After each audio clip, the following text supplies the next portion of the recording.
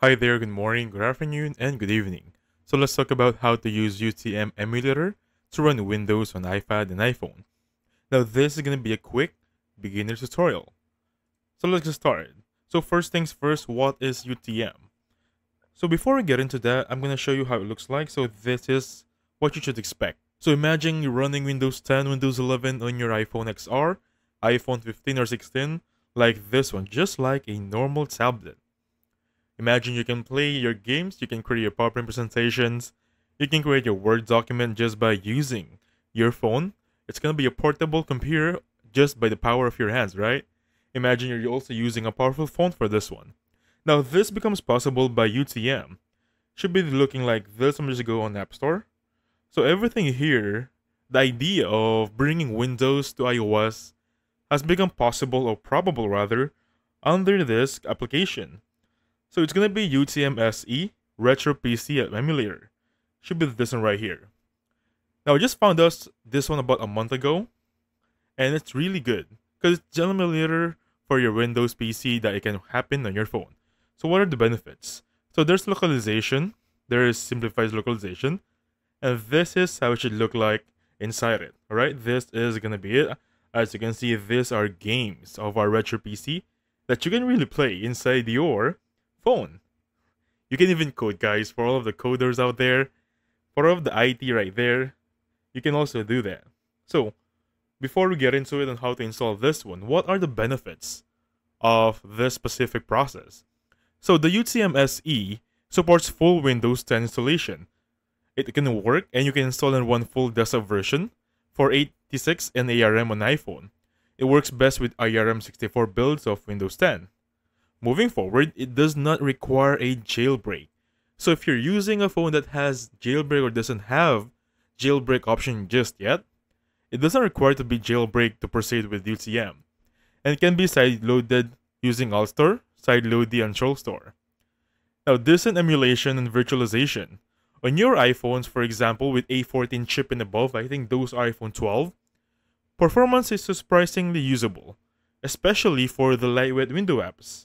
I'm going to talk about the lightweight window apps later on. Also, another thing to take note of is the offline usage. Alright guys, just hear me out on this one. Once installed, this application can run offline, just like your PC. UTM SE and the guest OS can run completely offline. Now, so those are the pros, right? Now, what are the cons? Now, for the cons, there is a performance limitations. Of course, again, this is just a phone, so your emulation is a CPU intensive and not as fast as a native application or your computer.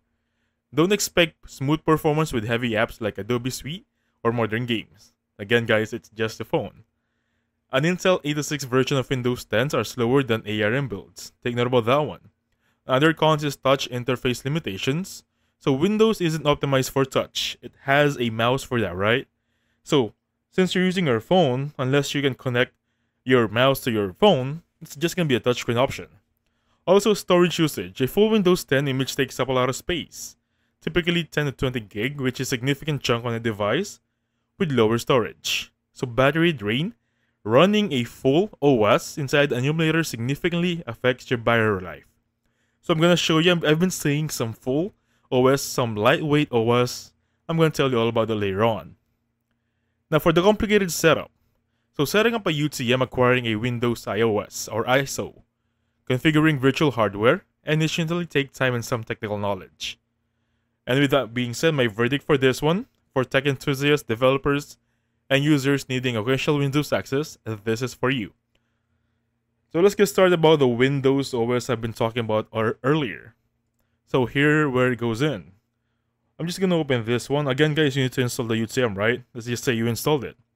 Next up, you're gonna need to install this one. So go on crustywindow.os.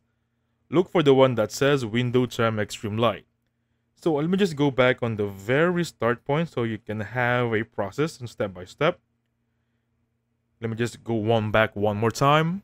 And this is how it should look like from the landing page of this website.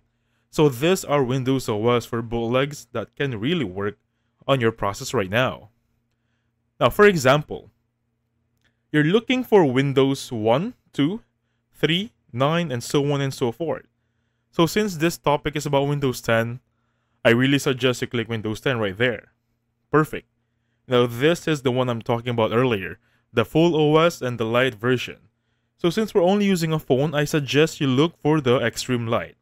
This one right here, alright? By clicking on that one, you're gonna have this one. It's just like a Wikipedia page. Now you might be asking me, where is the download button for this one? It's gonna be here. The download link is gonna be right there. And once downloaded, it takes around 5 minutes and you'll be good to go. Now moving forward, let's go back on the application of UTM. Now once you're here, this is where it gets interesting. So I'm gonna click on continue right there. Now I'm gonna click on the plus icon since we're gonna add a new machine. And for this one, we're gonna look for the one we have downloaded. Alright? So for this one, make sure you click on browse. Boot iOS image. And with this one, look for the one that says Windows or the Windows earlier. And there we have it. Alright? And basically click on legacy hardware for this one. And click on continue. Now we're having this. So what's next for this one? Now take note that this might take a few moments since this is an operating system on the phone, right? It might take a few while. So this is gonna be a little patience. So please take note what I'm about to do. This one, for the memory, I'm gonna decrease this one to 1024. I think let me just dive on that one. Again, that will be 1024. And then I'm gonna click on continue. Make sure this is 8664. Click continue for this one. Now size of the drive, I'm just gonna remain as it is. So again, guys, take note of whatever I'm doing here. Now for this one, I'm just gonna click on continue. I'm gonna check whatever I did here if I'm satisfied. Now again, that will be a virtual machine, a legacy hardware, a 1 gig default core 8 gig, and basically click on save. Now we have a virtual machine. How can we make this work? Now going back on the UTM, right, this one, right there, we have successfully created a virtual machine, right? Now here's where it's to get interesting. I want you to click or make sure everything you have here is the one you're looking for. Just double check on the metrics, okay? Now once it's settled, once you have everything completed and made sure you have everything, click on this option right there on the lower right side. Look for information. And since we're using OS, go for operating system. And this is what we have here. Alright, we have so much OS here. Now look for the one you're pretty compatible with. So I'm looking for Chrome here, Mozilla Firefox, Safari, and the works. So I'm looking for Windows also. So I'm just gonna scroll down and I have Windows right there. Okay? So once I select Windows here, I'm gonna go back on the top section, like so. Go back right there, and basically click on save. Now everything is settled. Everything here is good to go. What's next? So for this one, I'm just gonna simply click on play. Now once I click on play for this one, the fun starts. It's gonna boot up. It's gonna log in. It's gonna run the OS on my phone moving forward. Just expect a few minutes of installation since this is a operating system. Other than that, you'll be good to go. With one click of a button, your operating system will run on your phone. Just follow the steps I mentioned earlier to the T and you'll be good to go. Alright? So thank you so much for watching. I'll catch you guys on the next one. Goodbye for now.